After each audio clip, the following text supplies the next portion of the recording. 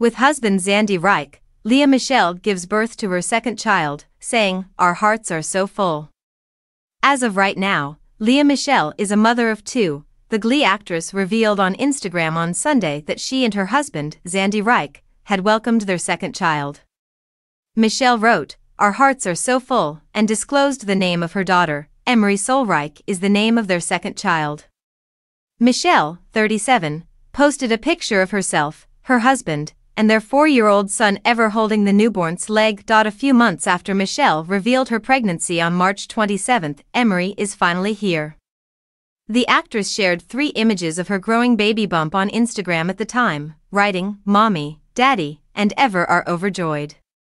The Broadway actress revealed the gender of her second child on social media in May. She wrote, "The most beautiful Mother's Day together, holding my son who made me a mama, and carrying my daughter," as the caption for a picture of herself clutching her belly and holding flowers.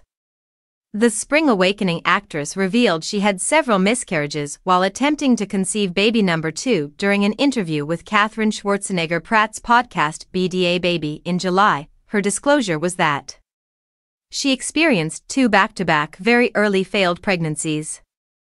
Michele elaborated on her statement that she never had a miscarriage before, saying, "I was like, that was weird. As soon as it happened again, I thought, wait a minute. There's a problem."